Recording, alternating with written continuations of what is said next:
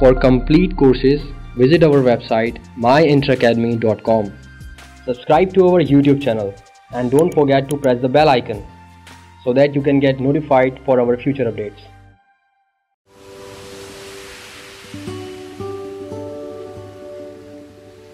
Hi guys, once again this is Murtaza from My Inter Academy और इस video lecture के अंदर हम बात करने वाले हैं about spreadsheets. Okay, so before starting मैं आपको बताता चलूं और पहले भी बता चुका हूं कि this calculator which is fx-991EX CLASS-WIZ, this is the world's only spreadsheet calculator. Okay, यानी इस कैलकुलेटर की मदद से हम स्प्रेडशीट इस्तेमाल कर सकते हैं और स्प्रेडशीट नॉर्मली हमारे पास डेटा एनालिसिस के अंदर काफी काम आती हैं. ओके, तो अब स्प्रेडशीट को हमने किस तरह से इस्तेमाल करना है, तो चले हम कैलकुलेटर पे आ जाते हैं. सो यहाँ पे आपकी स्क्रीन के सामने कैलकुलेटर डिस्प्ले हो रहा होगा. ओके, और अब तक तो आप सीख चुके होंगे कि सबसे पहले आपने करना क्या है. चूंकि हमें स्प्रेडशीट चाहिए तो आप मेन्यू बटन पे जाएं. ओके, देन आप नीचे स्क्रॉल करें, देन यहाँ पे आप देख सकते हैं स्प्रेडशीट आ गया है. ओके, सो आप 8 प्रेस कर लें या चाहे आप इक्वल टू प्रेस कर लें. तो इस तरह से आपके पास कुछ सेल्स आ गए हैं. ओके, और इसके अंदर आपके पास टोटल ऑफ 5 कॉलम्स हैं, यानी A, B, C, D and E and a total of 45 rows all the way from 1 to 45.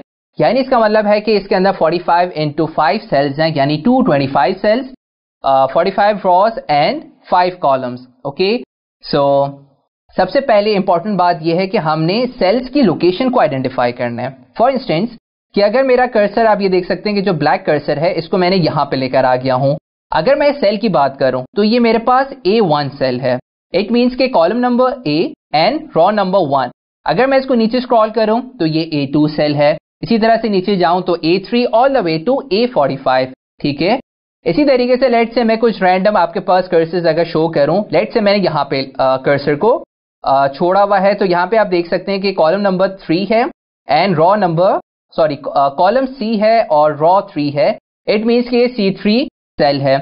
इसी तरह से एक और देख लेते हैं, लेट से कि अगर आपने इसको आइडेंटिफाई करना है तो ये D कॉलम के अंदर मौजूद है और सेकंड रॉ के अंदर, तो ये D2 सेल है. ओके, सो इस तरह से हमने सेल्स की पोजीशंस को आइडेंटिफाई करना है. ठीक है, अच्छा, अब लेट से मुझे यहाँ पे कुछ डेटा इनपुट करना है. फॉर इंस्टेंस मुझे वैल्यूज चाहिए 1 till 14. तो एक ऑप्शन तो ये है कि आप 1 प्रेस करें. ओके, देन इक्वल्स टू, इसी तरह से आप 2 प्रेस करें, than equals to all the way till 14. अगर आपने 14 नंबर्स तक इसी तरह से नंबर्स चाहिए हैं तो आप ऐसे कर सकते हैं. या आप एक काम ये भी कर सकते हैं कि आपने क्या करना है. फॉर इंस्टेंस मैं इसको क्लियर कर रहा हूं, आप ऑन का बटन प्रेस करें तो ये पूरा क्लियर हो जाएगा. ओके, देन लेट से मैं इसमें 1 प्रेस कर रहा हूं. अब मुझे बजाय ये कि मैं नंबर्स को फिल करूं 1 2 3 4 करके, अब मैं डायरेक्टली फॉर्मूला भी जनरेट कर सकता हूं. किस तरह से, इसके लिए आपने ऑप्शन पे जाना है. ओके, यहां पे आ रहा है फिल फॉर्मूला, आप 1 प्रेस करें. तो जैसे ही आप 1 प्रेस करेंगे, आप ये पूछ रहा है कि आपने क्या फॉर्मूला जनरेट करना है. सो अब ये एरो की प्रेस करें. मुझे यहाँ पे चाहिए है हर नंबर के बाद 1 1 ऐड होना चाहिए. इट मीन्स के 1 + 2 2 + 3 3 + 4, सॉरी 1 2 3 4 5. इट मीन्स के 1 में आप 1 ऐड करें तो 2 आएगा. फिर नेक्स्ट के लिए आपको 3 चाहिए, सो इट मीन्स के 2 + 1 3. 4 चाहिए तो 3 + 1 4. 5 चाहिए तो 4 + 1 5. सो इसके कॉरेस्पॉन्डिंग मैं एक फॉर्मूला जनरेट कर रहा हूं. किस तरह से, मैं यहां पे लिख रहा हूं, सॉरी, आपने A प्रेस करने के लिए alpha and this button for A, then आप 1 प्रेस करें, देन +1. ओके, तो आपने यहां पे फॉर्मूला बता दिया. अब रेंज क्या होनी चाहिए, मुझे सेल A2 से लेकर कहां तक इस तरह की वैल्यूज को पुट करना है, टिल A14. तो A2 तो ठीक है. अब ये रेंज आपसे पूछ रहा है A2 से लेकर लेट से A14 तक मुझे चाहिए, तो आप यहां पे लिख दें 14, देन आप equals to, then again equals to. तो इस तरह से आप देख सकते हैं कि आपके पास यहां पे वैल्यूज आ गई. पहला है 1 2 3 4, okay, then 5 6 7 8 9 all the way till 14.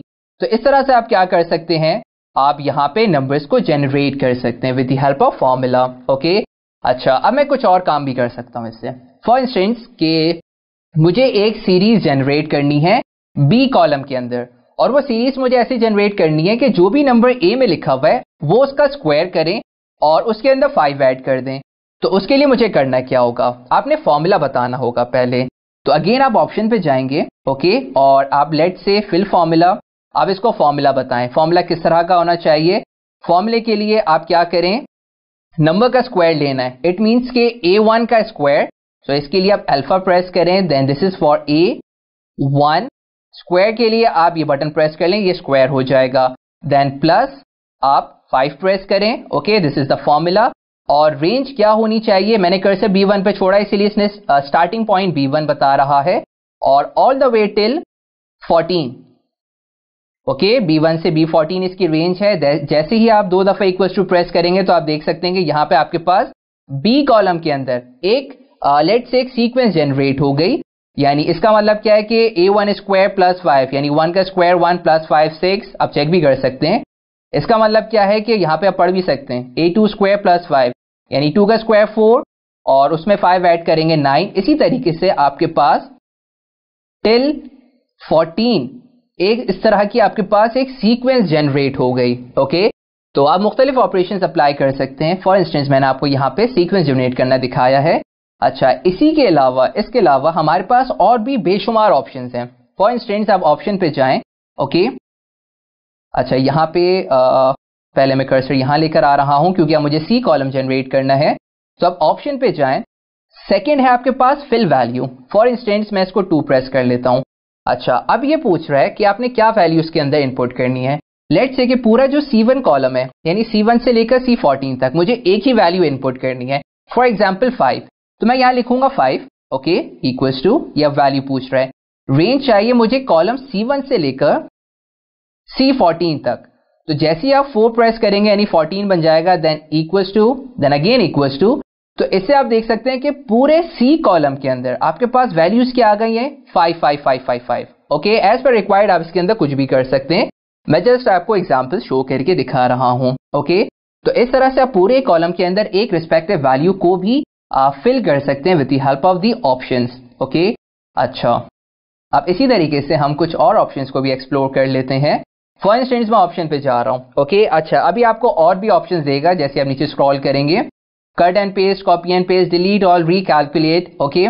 For instance के मैं बात कर रहा हूं, यहाँ पे आपके पास है मिनिमम, मैक्सिमम, मीन और सम। काफी दफा हमें सम की जरूरत पड़ जाती है, यानी जितनी भी आपके पास रॉ के अंदर नंबर्स मौजूद हैं, अगर मुझे उसका सम चाहिए तो मुझे क्या करना होगा, आप यहाँ पे 4 प्रेस करें, ओके। अच्छा, अब आपने सम किसका चाहिए, आपको हमें यहाँ पे सम चाहिए है किसका, A1 से लेकर C1 तक का, ओके। रेंज क्या है, A1 से C1। तो आप क्या करें, यहाँ पे आप A प्रेस करें, A के लिए आप अल्फा और A, ओके, और फिर 1, देन आप यहाँ पे कॉलन इस्तेमाल करेंगे, कॉलन के लिए आप अल्फा और ये बटन प्रेस करेंगे for colon, okay. So this gives the range, और कहां तक, C1 तक। सो लेट्स से अगर मैं C1 प्रेस करूं, यानी अल्फा और ये बटन प्रेस करूंगा C, देन 1, ब्रैकेट क्लोज, और जैसे ही मैं इक्वल्स टू करूंगा तो आप देख सकते हैं कि यहां पे आपके पास सम आ गया, 165 का सम है 12, ओके। इसी तरह से आप क्या कर सकते हैं, लेट्स से अगर मैं दूसरे रॉ के साथ, अब मुझे सम नहीं चाहिए, मुझे इसकी मीन वैल्यू चाहिए है, तो मैं क्या कर सकता हूं, मैं ऑप्शन पे जाऊंगा, ओके, देन नीचे जाऊंगा, मैं नीचे स्क्रॉल करूंगा, ओके। अच्छा, अब लेट से मुझे चाहिए है मीन वैल्यू, तो मैं यहाँ पे 3 प्रेस करूंगा फॉर मीन। अब मुझे किसकी मीन वैल्यू चाहिए, मुझे मीन वैल्यू चाहिए है, ये A2 है, A2, B2 और C2 के दरमियान जितने एलिमेंट्स हैं मुझे उसकी मीन वैल्यू चाहिए। तो आपने क्या करना होगा, यहाँ पे अल्फा प्रेस करके आप A प्रेस करेंगे तो A आ जाएगा, then 2, then alpha, this button for colon, and again alpha, then C, और यहाँ पे आप 2 प्रेस करेंगे एंड ब्रैकेट क्लोज। जैसे ही आप इक्वल्स टू प्रेस करेंगे तो यहाँ पे इसने 2, 9 और 5 की मीन वैल्यू आपको बता दी, ओके। तो ये आ गई आपके पास द मीन वैल्यू, ओके। तो इस तरीके से हम और भी मुख्तलिफ ऑपरेशंस को अप्लाई कर सकते हैं, ओके। अच्छा, लेट्स से कि अगर आप बात कर रहे हैं कि आपने कुछ वैल्यूज को कॉपी करके पेस्ट करना है, तो यहाँ पे आप ये काम भी परफॉर्म कर सकते हैं। फॉर इंस्टेंस कि जहां पे मैंने कर्सर लीव किया है, ओके, ये उस वैल्यू को कॉपी करेगा। तो जैसे आप 2 प्रेस करेंगे, ओके, ये वाली वैल्यू कॉपी हो गई है जो कि है 5.333, ओके। यहाँ पे आप देख सकते हैं, थोड़ा सा अगर मैं और इसको नीचे करूं, कि ये ब्लैक कलर के इसका जो सेल है वो ब्लैक कलर का हो गया, इट मींस कि हमने इसको सेलेक्ट किया है। अब लेट्स से कि मुझे इसको कॉपी करना है यहाँ पे, जैसे आप इक्वल टू प्रेस करेंगे सो जो गिवन वैल्यू थी उसको आपने पेस्ट कर दिया। ओके, तो इस तरह से हम किसी भी वैल्यू को कॉपी और पेस्ट कर सकते हैं। ओके, तो इस तरह से बेशुमार ऑपरेशंस हैं एज पर रिक्वायर्ड आप इस कैसियो क्लासविज कैलकुलेटर के स्प्रेडशीट मोड के अंदर आप परफॉर्म कर सकते हैं। और सबसे बड़ी बात यह है कि आपके पास जैसे ही आप ऑन का बटन प्रेस करेंगे तो होगा क्या कि जो भी आपने डेटा वैल्यूज यहाँ पे इनपुट दी हुई हैं या जो भी आपने यहाँ पे सेल बनाया है वो तमाम की तमाम वैल्यूज इरेज हो जाएंगी। अगर आप ये चाहते हैं कि आप इस वैल्यू को स्टोर करें तो आपने करना क्या होगा, आप शिफ्ट प्रेस करके ऑप्शन का बटन प्रेस करें। ओके, तो यहाँ पे आप देख सकते हैं कि आपके पास एक क्यूआर कोड बन गया है। ओके, अच्छा, इस क्यूआर कोड को आपको स्कैन करना होगा और स्कैन करने के लिए आपके पास एक एप्लीकेशन है कैसियो ईडीओ प्लस। ओके, इसको आप इजीली आप इंस्टॉल कर सकते हैं थ्रू ऐप स्टोर। तो जैसे आप इसको इंस्टॉल करेंगे तो यहाँ पे आपने करना क्या है कि इस क्यूआर कोड को, जो क्यूआर कोड जनरेट हुआ है, इसको आप स्कैन करें। तो जो भी आपने डेटा वैल्यू दी हुई है, this is the QR code, तो जो भी आपने टेबल फॉर्म करा है वो आपके स्मार्टफोन के अंदर स्टोर हो जाएगा। ओके, क्योंकि अब हमने तमाम चीजें पढ़ ली हैं। अब अगर मैं इसको आपको दिखाऊं कि आपने एक दफा स्कैन कर लिया इसको थ्रू क्यूआर कोड स्कैन करने के बाद तमाम वैल्यूज आपके पास स्मार्टफोन के अंदर आ गई हैं। लेट्स से कि अगर आपने इसको दोबारा से क्लियर करना है तो आप क्या करें, अब जस्ट इस ऑन के बटन को प्रेस कर लें तो होगा क्या कि जितनी भी वैल्यूज थी सारी इरेज हो गई हैं। तो अब ये एक नया सेल जनरेट हो गया। अब आप इसके अंदर और मजीद डेटा वैल्यूज की कैलकुलेशंस कर सकते हैं या एनालिसिस कर सकते हैं। Okay, so this is it for this video. और इस वीडियो के अंदर हमने स्प्रेडशीट को देखा कि किस तरह से आप कैलकुलेटर CLASSWIZ fx-991EX की मदद से आप स्प्रेडशीट इस्तेमाल कर सकते हैं। सो होपफुली आपको ये वीडियो पसंद आ रही होगी और मजीद वीडियोस के लिए आप हमारे साथ बंदे रहिएगा। Till then, stay tuned and good bye.